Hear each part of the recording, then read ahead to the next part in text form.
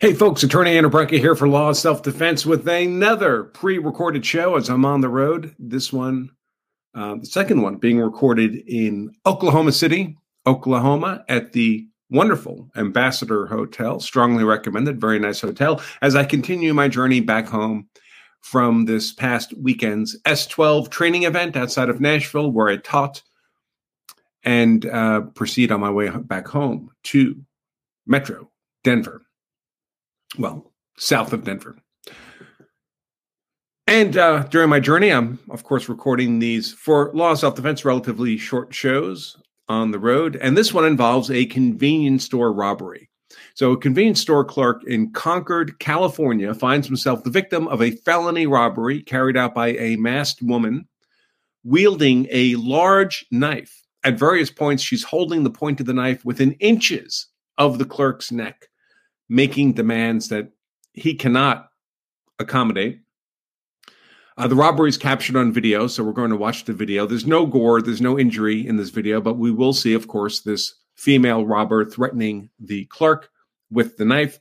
The clerk's entirely compliant with the robbery. He makes no effort to either resist the robber's demands or to defend himself against the threats, even when the robber momentarily places her knife down on the register within reach of the clerk in order for the robber to more expeditiously rifle the register drawer. Could the clerk have seized the knife? Could he have then used it on the robber lawfully? Could the clerk, if he'd been armed with a pistol, have used that pistol as deadly defensive force upon the robber? Should the clerk have attempted to flee the threat of the pointed knife? All of that and more is what we'll discuss in today's Law of Self-Defense show. So let's go ahead and launch the formal start of today's show.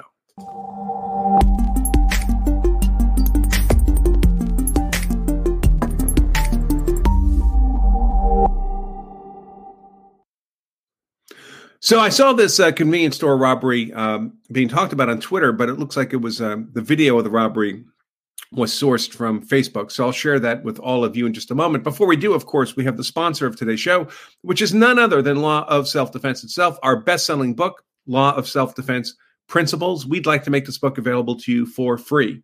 This is the handbook to how to be hard to convict if you're ever compelled to use force, especially deadly force, in defense of yourself, your family, your property, all in plain English. I encourage you to check it out on Amazon. It's 5-star rated, great reviews, but don't buy it on Amazon. They'll charge you for the book and the shipping. We only ask that you cover the cost of shipping the book to you. The cost of the book itself, we eat. So we provide the book for free in that respect. You can take advantage of this opportunity. It's a real physical book, folks, not just a PDF download or something. You can get your own copy of this book for free, but for the shipping at lawofselfdefense.com/free book. All right. So as I mentioned, I saw news reporting discussion of this Concord, California robbery on Twitter, but the video was actually on Facebook. So let's take a look at what accompanied the video on Facebook. Just a little bit of text here. Police in Concord, California are asking for the public's help in finding a female suspect seen on newly released surveillance video demanding cash from an employee at a car wash. Oh, not a convenience store, car wash. While brandishing a large knife inches from his face. The suspect, who wore a black bandana and latex gloves, ran out of the store after taking cash from the drawer. Yes, so correction. This was a car wash, I guess, not a convenience store. So let's take a look now at the actual video itself. We'll see, of course, the clerk on the left sitting behind the register, the robbers coming in on the right. She's reaching into her jacket now to present the knife. I'll run it straight through. It's almost just under a minute long, and then I'll comment on specific portions of it. Okay.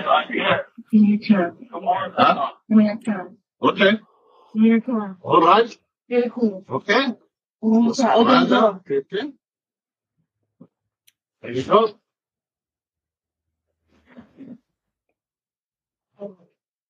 Right.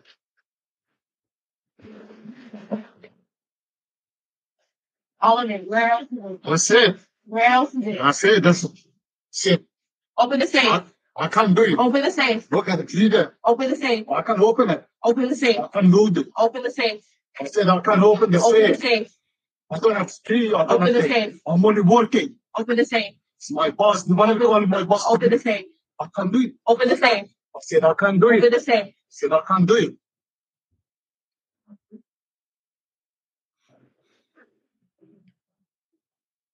And there she goes. She looks like she should do a little more recreational running.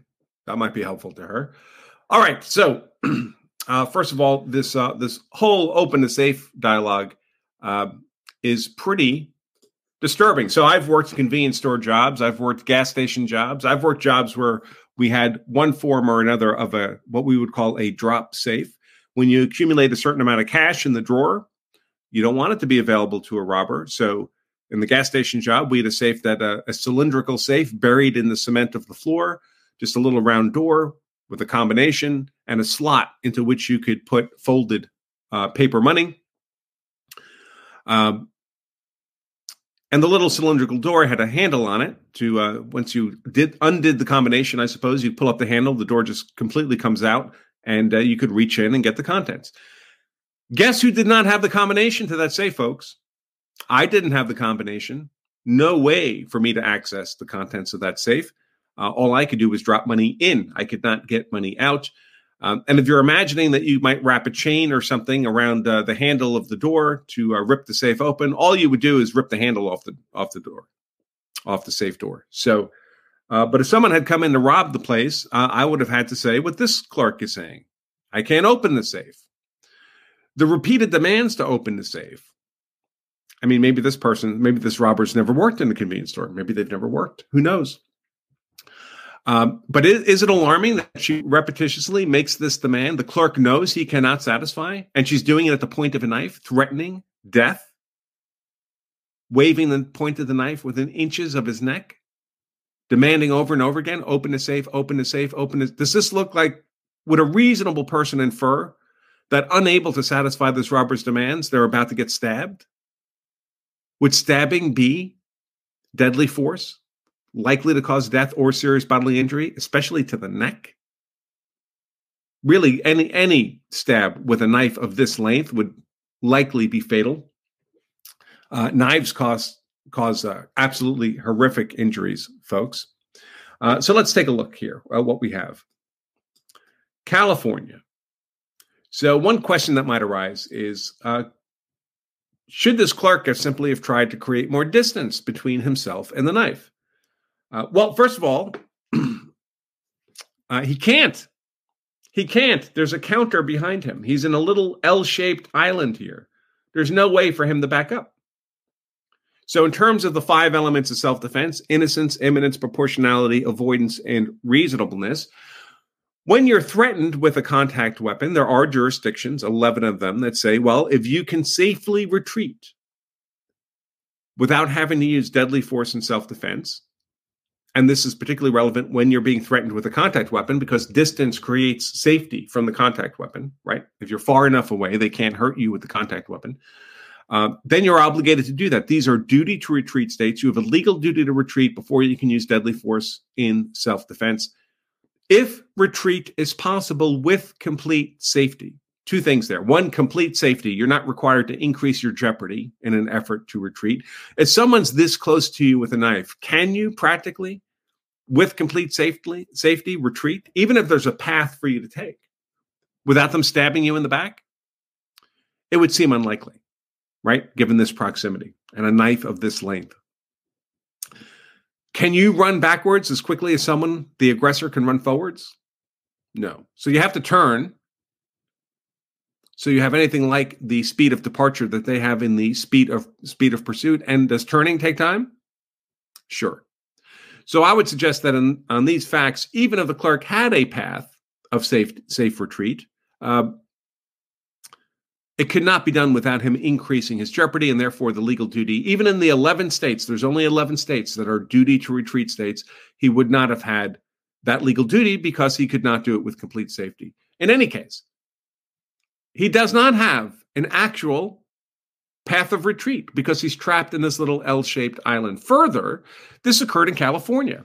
And you may be surprised to hear this, But California is a stand your ground state. In fact, it's one of the most aggressive stand your ground states in the country. Now, you won't find a California stand your ground statute. They don't have a stand your ground statute, but statutes are not the only form of law.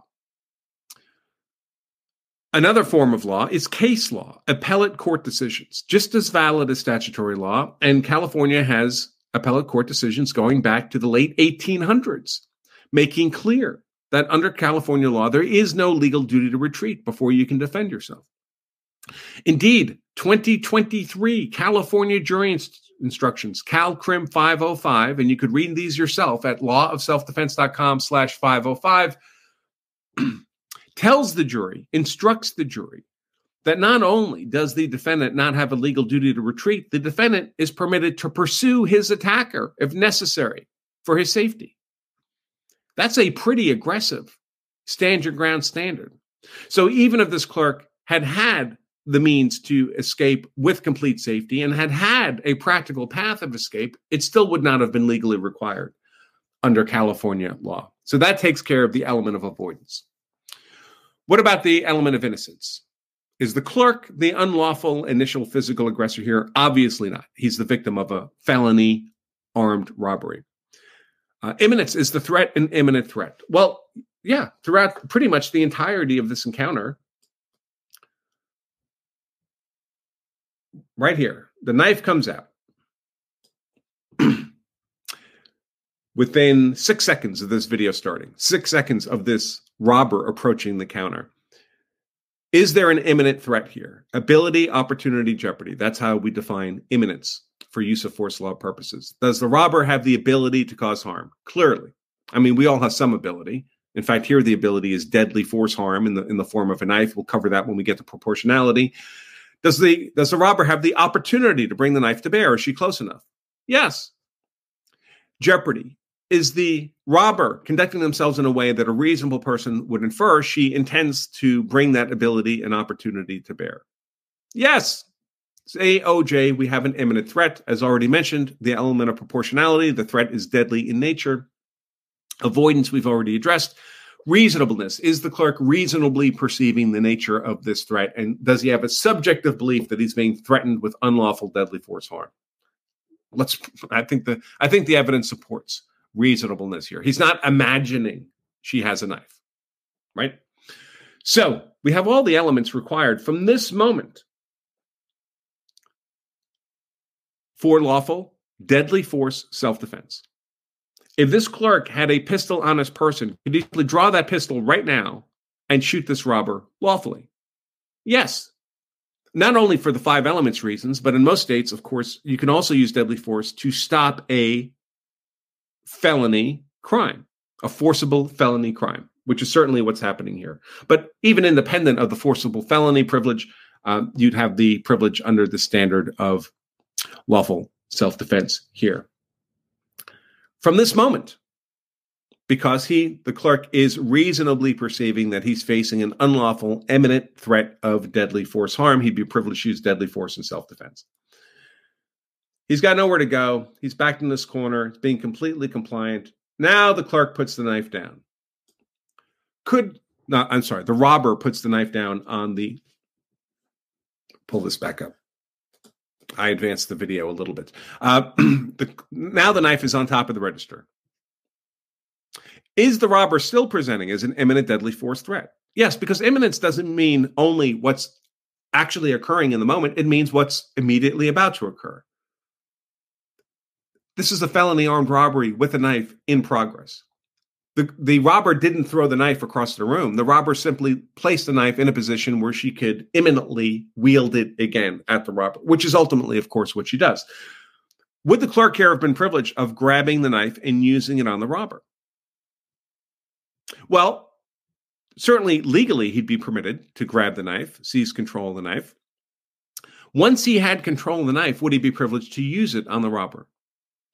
Well, that becomes a more ambiguous question. Is the robber still presenting as a deadly force threat if the robber's lost the knife and the clerk has taken possession of the knife? You could argue no. You could argue that the imminent deadly force threat presented by the clerk ended the moment the clerk had control of the knife. Now, if the robber decides to fight for control of the knife and there's a struggle over the knife, then the imminent deadly force threat is there again.